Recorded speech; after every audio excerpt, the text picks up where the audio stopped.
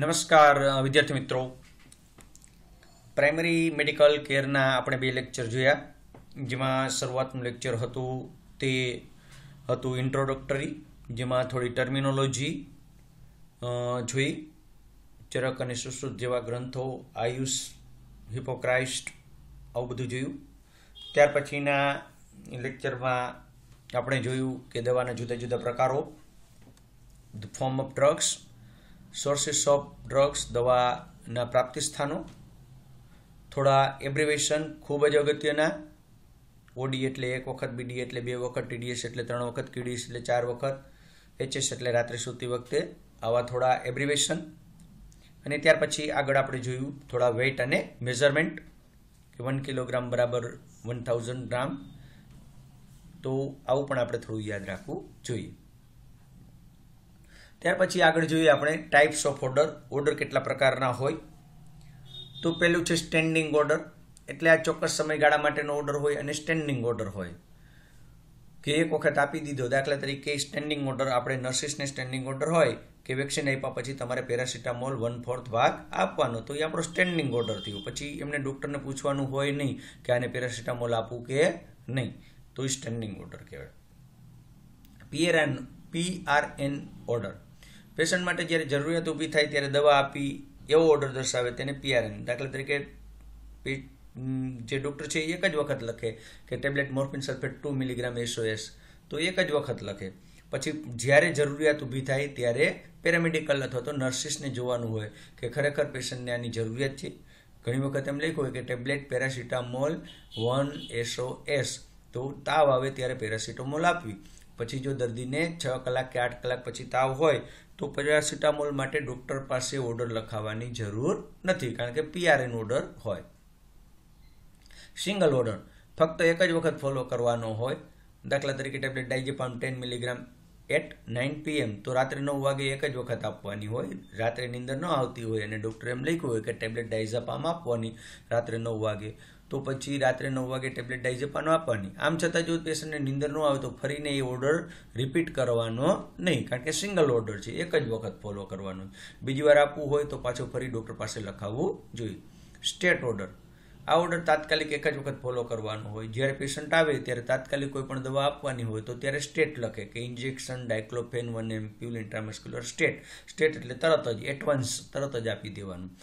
ત્યાર પછી જરૂર પડે તો ડૉક્ટરને પાછું ફરીને કોલ કરી અને એમની પાસે લખાવીને જ આપવું જોઈએ. તો આ હતા order: standing order, PRN order, single order અને સ્ટેટ ઓર્ડર. તો એના વિશે પણ થોડી માહિતી આપણે જોઈએ. Factors for the dose and effect of the drug, તો દવાના ડોઝનો આધાર કેના પર રાખે કે આને આટલી દવાનો ડોઝ જોશે, આને 250 મિલીગ્રામ જોશે, આને 500 મિલીગ્રામ જોશે, તો એનો આધાર કેની ઉપર રાખે. તો આપણને ખ્યાલ છે કે કોઈ પણ દવા હોય, નાના બાળકો હોય તો ઓછા ડોઝમાં દવા હોય, મોટા હોય તો વધુ ડોઝમાં દવા હોય. તો પહેલો દવાના ડોઝ પર અસર કરતા પરિબળોમાં આવે એજ, બરાબર. તો એ નોર્મલી છે કે ઇન્ફન્ટ કરતાં ચિલ્ડ્રનમાં જે ડોઝ છે એ ઓછા પ્રમાણમાં, સ્મોલ ડોઝમાં હોય. તો આ રીતે આપણે જોવું. ત્યાર પછી નેક્સ્ટ, ઘણી વખત આપણને ડોઝ કેવી રીતે નક્કી કરવો એની ફોર્મ્યુલા હોય. તો એ ફોર્મ્યુલા આવી છે કે ડોઝ બરાબર ઉંમર ગુણ્યા એડલ્ટ ડોઝ, જે 500 મિલીગ્રામનો હોય, અને છેદમાં ઉંમર વત્તા 12 વર્ષ. જે કાંઈ ઉંમર હોય એ આપણે નીચે છેદમાં મૂકવી જોઈએ. દાખલા તરીકે પેરાફિન હોય કે કેસ્ટર ઓઇલ હોય, એનો એડલ્ટ ડોઝ 30 ml નો હોય, તો 4 વર્ષના બાળકને આપણે આપવું તો કેટલું આપી શકાય? તો ડોઝ બરાબર 4 ગુણ્યા એડલ્ટ ડોઝ 30 છે, નીચે એજ કેટલા વર્ષ છે તો 4 છે, અને વત્તા 12, બરાબર. તો આ રીતે 120/16 બરાબર 7.5. તો આ રીતે આપણે કરવું જોઈએ. તો આપણને ખ્યાલ આવે કે આપણે ડોઝ કેવી રીતે નક્કી કરી શકાય. પણ પૂછતા નથી પરીક્ષામાં, GNMમાં અને BSc નર્સિંગમાં આપણને પૂછતા હોય. વજન ઉપર પણ આધાર રાખે. જે પેશન્ટનું વજન વધારે હોય તો વધારે ડોઝની જરૂરિયાત રહે, ઓછું વજન હોય તો ઓછા ડોઝની જરૂરિયાત રહે. અત્યારે મોટા ભાગના ડૉક્ટરો છે તો બધા વજન ઉપર જ, વેઇટ ઉપર જ મોટા ભાગે દવાઓ આપતા હોય. બરાબર, તો આવું કરવું પડે. સેક્સ, ફિમેલ કરતાં મેલને વધુ માત્રાની જરૂરિયાત રહે છે. ફિઝિકલ કન્ડિશન, જ્યારે પેન વધારે હોય ત્યારે વધારે ડોઝની જરૂરિયાત, પેન ઓછું હોય તો ઓછા ડોઝની જરૂરિયાત, રિએક્શન એકદમ વધુ ખરાબ હોય તો વધારે ડોઝની જરૂરિયાત રહી. એક્સક્રીશન, કેટલું બહાર નીકળી જાય છે, કેટલો લાંબો સમય શરીરમાં દવા રહે છે તેના ઉપર આધાર રહે. દાખલા તરીકે પેનિસિલિન જેવી દવા હોય તો ખૂબ જ ટૂંકા સમયમાં બીજો ડોઝ આપવો પડે. બરાબર, અમુક દવાઓ લાંબા સમય સુધી અસર રહે, અમુક દવાની ટૂંકા સમય સુધી અસર રહે. ટોલરન્સ, સહનશક્તિ પેશન્ટની કેવી છે. પેશન્ટની સહનશક્તિ ઉપર પણ દવાના ડોઝનો આધાર રહે. જો સહનશક્તિ સારી હોય તો મોટો ડોઝ આપી શકાય, સહનશક્તિ ઓછી હોય તો ઓછો ડોઝ આપી શકાય. હેબિચ્યુએશન, બરાબર, જો કાયમી લેતો હોય તો હેબિટ પડી જાય તો પણ વધુ ડોઝ આપવો પડે, ધીમે ધીમે ડોઝ વધારતો જવો પડે. અમુક દવા એવી હોય કે જે કાયમી લાંબા સમય સુધી લેવાથી એ હેબિટ થઈ જાય. વેલિયમ છે, ડાયઝેપામ છે. એડિક્શન, હેબિચ્યુએશનની આગળનું સ્ટેપ છે એ એડિક્શન છે. જો બંધાણ એક વખત થઈ જાય તો દવાનું બંધાણ થઈ જાય તો પછી દવા ન આપીએ તો પણ વિડ્રોલ સિમ્ટમ જોવા મળે, અને આ વિડ્રોલ સિમ્ટમમાં પેશન્ટને ફરજિયાત એ દવા આપવી પડે અથવા તો એના અવેજીમાં બીજી દવા આપવી પડે જેથી કરી પેશન્ટને સારું થાય. ઇફેક્ટ ડિઝાયર, તો અહીં નવો પ્રશ્ન આવ્યો તો આપણને ખ્યાલ આવ્યો કે દવાના ડોઝનો આધાર શાની ઉપર રહે. તો દવાના ડોઝનો આધાર પહેલાં તો પેશન્ટની ઉંમર ઉપર રહે, પેશન્ટનું વજન કેટલું છે, ફિમેલ છે કે ફિમેલ, કેવું કામ કરે છે, ફિઝિકલ કન્ડિશન કેવી છે, કેવું દવાનું શોષણ થાય છે, એનું સહનશક્તિ ટોલરન્સ પાવર કેવો છે, એની ટેવ કેવી છે, એનું એડિક્શન એટલે દવાનું બંધાણ છે કે નહીં, આના ઉપર આધાર રહે. ઇફેક્ટ ડિઝાયર, દવા છે એ બે પ્રકારની ઇફેક્ટ ઉત્પન્ન કરે. એક તો લોકલ ઉત્પન્ન કરે અને એક જનરલ. લોકલ એટલે જે તે એરિયા પૂરતી લિમિટેડ. આપણને ઘણી વખત આપણે ખબર છે કે કાનની બૂટ આપણે હંધાવા જાય તો કાનની બૂટ હંધાવા જાય તો ત્યાં ખોટું કરવું પડે તો એટલી જ જગ્યાએ જાયલોકેન આપે, તો એ જાયલોકેન એટલી જગ્યાએ આપ્યું હોય તો એટલી જ જગ્યામાં ખોટું થાય તો એને લોકલ કહેવાય. પણ જ્યારે ઓપરેશન કરવાનું હોય ત્યારે આખું દર્દીને બેભાન કરે તો એને કહેવાય જનરલ ઇફેક્ટ. તો લોકલ ઇફેક્ટ હોય અને જનરલ ઇફેક્ટ હોય. ત્યાર પછી મેથડ ઓફ એડમિનિસ્ટ્રેશન, કેવી રીતે કયા રૂટ દ્વારા દવા આપવામાં આવે એનો પણ દવાના ઇફેક્ટ ઉપર આધાર રહે એનો પણ. બરાબર, કયા રૂટ દ્વારા આપવામાં આવે તો જો ઇન્ટ્રામસ્ક્યુલર આપવામાં આવે તો ધીમે ધીમે અસર થાય, ઇન્ટ્રાવિનસ આપવામાં આવે તો તાત્કાલિક અસર થાય. તો આવું પણ આપણે યાદ રાખવું જોઈએ. ત્યાર પછી આપણા માટે ખૂબ જ અગત્યનો પ્રશ્ન અને એ પ્રશ્ન છે care of the medicine cupboard. બરાબર, આપણે ઘણી વખત આ પ્રશ્ન શીખ્યા છીએ અને આ પ્રશ્ન આપણને અવારનવાર પરીક્ષામાં પૂછાય છે. તો કોઈ પણ પેપર હોય તો એમાં કબાટની જાળવણી પછી ફર્સ્ટ યરમાં હોય કે સેકન્ડ યરમાં હોય તો પણ ઘણી વખત કબાટની જાળવણી પૂછે છે, દવાના કપબોર્ડની જાળવણી. તો આપણે અગત્યનો પ્રશ્ન છે અને 5 માર્કનો પ્રશ્ન હોય તો જોતા જઈએ. પહેલેથી ધીમે ધીમે જેવી રીતે તમે એક કપબોર્ડની અલગ વ્યવસ્થા હોય, નર્સિંગ સ્ટેશનની નજીક હોય, અંદર જાઓ બહાર નીકળો, આ રીતે દવાની જાળવણી આપણે યાદ રાખવાની છે. દવાના કપબોર્ડની જાળવણી કેવી રીતે કરશો તો દરેક વોર્ડમાં દવાઓ રાખવા માટે અલગ કપબોર્ડની વ્યવસ્થા હોવી જોઈએ. મેડિસિન કપબોર્ડ શક્ય હોય ત્યાં સુધી અલગ રૂમમાં જ હોવો જોઈએ. મેડિસિન કપબોર્ડ નર્સિંગ સ્ટેશનથી બિલકુલ નજીક હોવો જોઈએ. જેમ પોલીસ સ્ટેશન હોય, રેલવે સ્ટેશન હોય, એમ નર્સ જ્યાં બેસે, જ્યાં ટ્રીટમેન્ટ સેન્ટર હોય એને નર્સિંગ સ્ટેશન કહેવાય, તો એનાથી બિલકુલ નજીક હોવો જોઈએ.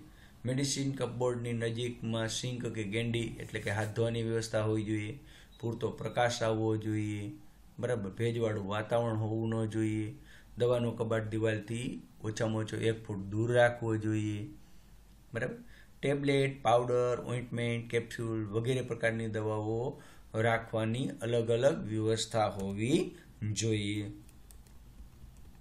બહારના ભાગમાં લગાવવામાં આવતી દવા જે વપરાતી હોય એવી દવાઓ એટલે કે ઓઇન્ટમેન્ટ છે, સ્પિરિટ છે, સાવલોન છે, ડેટોલ છે, આ બધી અલગ રાખવી જોઈએ.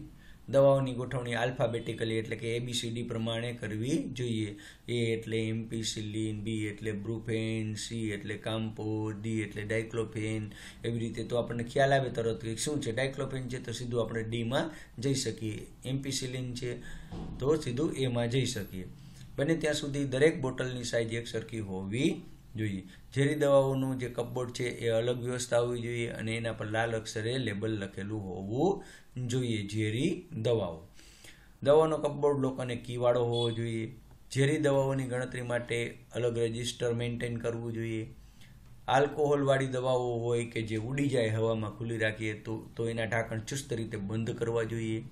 દાખલા તરીકે સ્પિરિટની બોટલ હોય અને આપણે ઢાંકણું ખુલ્લું હોય તો સ્પિરિટ ઉડી જાય। ટેબ્લેટને પણ હવામાં ખુલ્લી રાખવી જોઈએ નહીં। દરેક બોટલને ચોખ્ખા અને સ્વચ્છ લેબલ હોવા જોઈએ। જો દવાના કલર કે ગંધમાં કોઈ પણ જાતનો ફેરફાર જણાય તો દવા સ્ટોરમાં પાછી મોકલી આપવાની અથવા તો તેનો યોગ્ય નિકાલ કરવાનો। અમુક દવાનો સંગ્રહ ફ્રીજમાં થાય છે તો એ દવાઓ ફ્રીજમાં રાખવાની, દાખલા તરીકે વેક્સિન છે, સિરમ છે વગેરે। ઇમરજન્સી ડ્રગ્સની એક અલગ ટ્રે બનાવવી અને જરૂર પડે ત્યારે તુરંત જ મળી જાય। ડ્રગ્સનું જરૂર પૂરતું જ ઇન્ડેન્ટ એટલે મંગાવવી, જેટલી આપણે જરૂરિયાત હોય એટલી જ દવાઓ સ્ટોરમાંથી મંગાવવી જોઈએ। મેડિસિન કપબોર્ડ નીટ અને ક્લીન હોવો જોઈએ। મેડિસિન કપબોર્ડ લોક કરેલો હોવો જોઈએ, તેની ચાવી જવાબદાર વ્યક્તિ પાસે હોવી જોઈએ। રેગ્યુલર દવાનો જથ્થો ચેક થતો રહેવો જોઈએ। દવાઓ તેના ગ્રુપ અનુસાર ગોઠવવો કે ABCD પ્રમાણે ગોઠવવો। રેકોર્ડ યોગ્ય રીતે મેન્ટેન કરવાનો। દવાની મેન્યુફેક્ચર ડેટ અને એક્સપાયરી ડેટ ચેક કરતા રહ્યો। દવાની બનાવટ તારીખ કઈ છે, દવાની અંતિમ તારીખ કઈ છે, જેથી આપણને ખ્યાલ આવે કે પહેલે કઈ દવા વાપરવી। ચેરિટીમાંથી આવેલી દવાનું અલગ રજિસ્ટર રાખો। ફિફ્ફોના નિયમનું પાલન કરો। ફિફ્ફો ફર્સ્ટ ઇન ફર્સ્ટ આઉટ। જે દવા આપણને પહેલાં આવી હોય એ દવા પહેલાં વાપરો, જે દવા પછી આવી હોય એ દવા પછી વાપરો, એને કહેવાય ફર્સ્ટ ઇન ફર્સ્ટ આઉટનો નિયમ।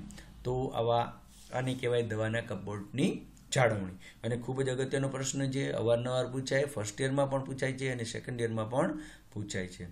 તો આગળ આપણે જોઈએ nurses responsibility during oral medication. અને આ પણ પ્રશ્ન ખૂબ જ અગત્યનો છે કે મોં દ્વારા દવા આપતી વખતે કયા કયા મુદ્દાઓ ધ્યાનમાં રાખશો। તો મોં દ્વારા દવા આપતી વખતે ધ્યાનમાં રાખવાના મુદ્દાઓ આપણે જોશું। ખૂબ જ અગત્યનો પ્રશ્ન છે, વારંવાર પૂછાતો પ્રશ્ન છે અને આપણે ખૂબ પાકો કરવો પડે, કારણ કે ઓરલ મેડિકેશનનો પ્રોસિજર આવે એમાં પણ આ આવશે। તો દવાઓ આપતી વખતે કયા કયા સિદ્ધાંતો ધ્યાનમાં રાખશો એમ કહીએ તો પણ આ આવશે, અને મોં દ્વારા દવા આપતી વખતે કયા કયા મુદ્દા ધ્યાનમાં રાખશો તો પણ આ જ આવશે। તો ચાલો જોઈએ દવાઓ આપતી વખતે કયા કયા મુદ્દા ધ્યાનમાં। કોઈ પણ દવાઓ ડૉક્ટર ઓર્ડર સિવાય આપવી નહીં, સિવાય કે સ્ટેન્ડિંગ ઓર્ડર હોય, ડૉક્ટરની લેખિત મંજૂરી લેવી। જો ઇમરજન્સીમાં ડૉક્ટર ઓર્ડર સિવાય આપવાની થતી હોય તો ટેલિફોનિક ઓર્ડર લેવો અને પાછળથી દવા લખાવી। દવા આપતી વખતે 5Rનું ધ્યાન રાખવું। 5R 100% દરેક પરીક્ષામાં દરેક સ્ટુડન્ટને દવાની બોટલ હાથમાં આપો એટલે 5R પૂછે। Right patient, right drug, right route, right time, right dose. સાચું પેશન્ટ હોવું જોઈએ। બીજી વાર પૂછો કે ભાઈ શું નામ છે, તો આ જ નામ છે। કેસમાં જુઓ એ જ નામ છે। સાચી દવા હોવી જોઈએ। સાચા રૂટ દ્વારા એટલે ઇન્ટ્રામસ્ક્યુલર, ઇન્ટ્રાવિનસ, સબક્યુટેનિયસ કે ઇન્ટ્રાડર્મલ આપવી જોઈએ। સાચો ટાઈમ હોવો જોઈએ। 8 વાગ્યાની દવા 8 વાગે જ આપવી જોઈએ, 10 વાગ્યાવાળી દવા 10 વાગે જ આપવી જોઈએ। સાચા ડોઝમાં આપવી જોઈએ। 250 મિલીગ્રામ તો 250 મિલીગ્રામ, 500 મિલીગ્રામ તો 500 મિલીગ્રામ। મેડિસિન આપતા પહેલાં 3 વાર લેબલ ચેક કરવું જોઈએ, બરાબર। કે ક્યારે તો બોટલ લેતી વખતે, બોટલમાંથી દવા કાઢતી વખતે અને બોટલ પાછી મૂકતી વખતે। આપણને એમ થાય કે બોટલ પાછી મૂકતી વખતે તો દવા પી લીધી હોય, પણ દવા ભલે પી લીધી હોય દર્દીએ, પણ એમ છતાંય કદાચ દવા ખોટી અપાણી હોય તો આપણે એન્ટીડોટ તરીકે, એના મારણ તરીકે બીજી દવા આપી શકીએ। તો 3 વખત ચેક કરવાની, લેતી વખતે દવા, કાઢતી વખતે અને પાછી મૂકતી વખતે। પ્રવાહી દવા કાઢતી વખતે લેબલ બગડે નહીં તેની કાળજી લેવાની, ખાસ ઢાંકણ વ્યવસ્થિત બંધ કરવાનું। જો સસ્પેન્શન હોય તો મિક્સ કરી અને પેશન્ટને આપવું। સસ્પેન્શન એટલે ઘણી બોટલ એવી હોય કે જેમાં પાવડર હોય, તેમાં ગરમ કરેલું ઠંડુ પાણી આકાશ સુધી ભરવાનું હોય, પછી પાણી નાખવાનું, બોટલને બરાબર હલાવવાની અને ત્યાર પછી પેશન્ટને આપવાની હોય, એની કહેવાય સસ્પેન્શન પાવડર ફોર્મમાં। બોટલ પર લખેલ સૂચનાનું પાલન કરવું। લેબલ વગરની તથા એક્સપાયરી ડેટની દવા ક્યારેય ઉપયોગમાં લેવાની નહીં। કોઈપણ દવા આપતા પહેલાં દવાની એક્શન, સાઇડ ઇફેક્ટ વિશે પૂરેપૂરું નર્સને જ્ઞાન હોવું જોઈએ। પેશન્ટને દવા આપતા પહેલાં દવાની બાબતની પૂરેપૂરી સમજણ આપવી કે જો આ દવા છે એ જીભ ઉપર રાખવાની છે, જીભની પાછળના ભાગમાં ગળવાની છે અને એની સાથે આપણે ખટાશ ખાવાની છે, બરાબર. તો એની સમજણ પૂરેપૂરી. અથવા તો કોઈ દવા એવી આયર્ન જેવી દવા હોય તો એમાં એમ કહેવાનું હોય કે આ દવા લીધા પછી સ્ટૂલનો કલર કાળો આવશે. દરેક પેશન્ટના મેડિસિન આપવાના ગ્લાસ ને ચમચી અલગ અલગ હોવા જોઈએ. દવા આપ્યા બાદ રેકોર્ડ કરવું જોઈએ.